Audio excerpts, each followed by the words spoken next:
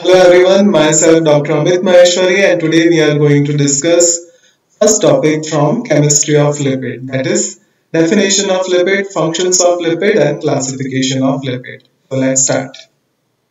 The learning objective for today's video are first we will see definition of lipid, then we will see functions of lipid and then we will see classification of lipid. So let's start. So first definition of lipids. So lipids are basically heterogeneous group of substances. Heterogeneous means diverse in characteristic. They are heterogeneous group of substances which are insoluble in water but soluble in various organic solvents like ether, chloroform and benzene. They are the heterogeneous group of substances which are insoluble in water and soluble in organic solvents like ether, benzene and chloroform. Lipids are mainly made up of hydrogen and oxygen atoms. They are mainly made up of hydrogen and oxygen atoms, and these atoms are linked together with each other with the help of neutral covalent bond. They are held together with the help of neutral covalent bond, and which is responsible for the non-polar characteristic of lipid. This neutral covalent bonds are responsible for the non-polar characteristic of lipid. So that is about the definition of lipid. Now we will see functions of lipid. So the first important function is related to the energy. They are the source of energy and the principal energy reserve. So that is the first function. Second function is related to the insulin. They play important role in the electrical insulation as well as in the thermal insulator. Electrical insulation in that cholesterol and glycolipid play important role by propagating the nerve impulses, and in the thermal insulation, the subcutaneous fat play important role by maintaining the temperature of the body against the change in the temperature of the external environment. So that is the thermal insulation. Third important function is related to the building block. Fine. They are important component of the cell membrane, and the examples are cholesterol, phospholipid and glycolipid. All these lipids, they play important role in the cell membrane synthesis. Then another important function is they help in the transport, and the example is lipoprotein. Lipoprotein serve transport function. Then they also help in the storage. Fine. They are stored in the adipose tissue in the form of triacylglycerol. That is the storage function, and they are stored in the adipose tissue as a triacylglycerol. Then they are also precursor for the steroid hormones, and they also help in the signaling function. Fine. They serve as a hormone mediators.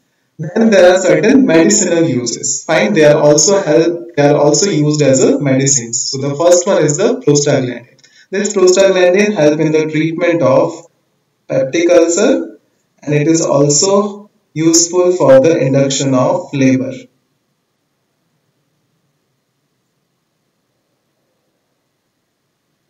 Okay. And second is the digoxin. Digoxin is used in the treatment of heart failure. It is used in the treatment of heart failure, and then cortisol. Cortisol is used as an anti-inflammatory agent. It is used as an anti-inflammatory agent. Then they also help in the digestion and absorption because they act as an emulsifying agent. They are also going to help in the absorption of fat-soluble vitamins. Fat-soluble vitamins are the vitamin A, D, E, and K, and they are indispensable components of the nutrition, that is essential fatty acids. They are very much essential in the diet. They are also mediators of inflammatory and hypersensitivity reaction, platelet activating factors and prostaglandins. They are the mediator of inflammation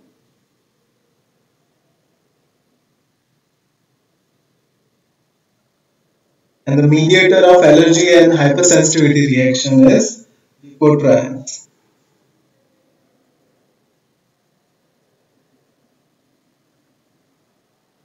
Fine, so that is all about the functions of lipid. Now we will see classification of lipid. The lipids are mainly classified into three main classes. First one is the simple lipid, second one is the complex lipid, and the third one is the derived lipid. Fine, that is simple lipid, complex lipid, and derived lipid. So first we will discuss the simple lipid. Fine, the simple lipid, they are the ester of fatty acid with alcohol. They are basically esters of fatty acid with alcohol. Fine. Simple lipids are basically they are esters of fatty acid with alcohol, and this again depending upon the nature of alcohol present, the simple lipid is divided into two categories. First one is the triacylglycerol and the second one is the waxes. Fine, depending upon the type of alcohol involved, they are classified into two categories. One is the triacylglycerol and second one is the waxes. So first we will see triacylglycerol. So triacylglycerol is the ester of fatty acid with glycerol present in the form of alcohol. Fine, they are esters of fatty acids with glycerol. And the example of triacylglycerol are tripalmitin and triolin. That are the example of triacylglycerol. And oils are also triacylglycerol, which are present in the form of liquid at a room temperature, such as coconut oil and groundnut oil. So that is the triacylglycerol. Now we will see waxes. So waxes are the esters of fatty acid with alcohol other than glycerol. Fine? They are esters of fatty acid with alcohol other than glycerol. And the examples are beeswax and linolene. And this is the picture which is explaining the structure of triacylglycerol and beeswax. So this is the triacylglycerol and beeswax. As we have discussed, triacylglycerol is the ester of fatty acid with glycerol as an alcohol. Fine. In the triacylglycerol, there is a presence of glycerol as an alcohol, and the beeswax is the waxes. In the waxes, there is a presence of other alcohol than glycerol. Fine. So there is a presence of myricyl alcohol in the bee wax. Fine. So that is about the simple lipid. Now we will discuss the complex lipids. So complex lipids, as the name suggests, they will contain fatty acid, alcohol, and some other additional groups. And there will be the presence of fatty acid, alcohol, and some other additional groups. And depending upon the type of additional groups involved, these complex lipids are further classified into three categories. Okay? So the first one is the phospholipids. Second one is the glycolipids. And the third one is the lipoproteins. So these are the example of complex lipid. Depending upon the additional group, they are further classified into three categories. First one is the phospholipid, second one is the glycolipid, and the third one is the lipoprotein. Fine. So the first we will see the phospholipids. So phospholipids, as the name suggests, they will contain there will be the presence of phosphate as an additional group. Fine. So they are the complex lipid containing phosphate as an additional group. And these phospholipids are further grouped based on the type of alcohol present in two groups. Fine. They are classified into further two categories depending upon the presence of alcohol. That is glycerophospholipids. As the name suggests, they will contain glycerol as an alcohol.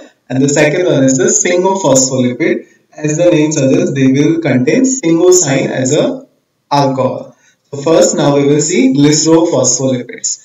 So glycerophospholipids, as the name suggests, they will contain glycerol as an alcohol. And the examples of glycerophospholipids are phosphatidylcholine, phosphatidylethanolamine, phosphatidylserine, phosphatidyl'inositol, phosphatidylglycerol, diphosphatidylglycerol, which is also known as the cardiolipin, then plasmalogens and platelet activating factors. All these are example of glycerophospholipid, which is an example of phospholipid containing glycerol as an alcohol. Fine. Now we will see sphingophospholipid. So sphingophospholipid, as the name suggests, it will contain sphingosine as an alcohol.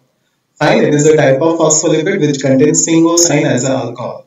And the example of sphingophospholipid is the sphingomyelin. Fine. Example of sphingophospholipid is the sphingomyelin. And this is the picture which explains the structure of glycerophospholipid and sphingophospholipid. As we have discussed, glycerophospholipid will contain glycerol, fine, while the sphingophospholipid will contain sphingosine as an alcohol.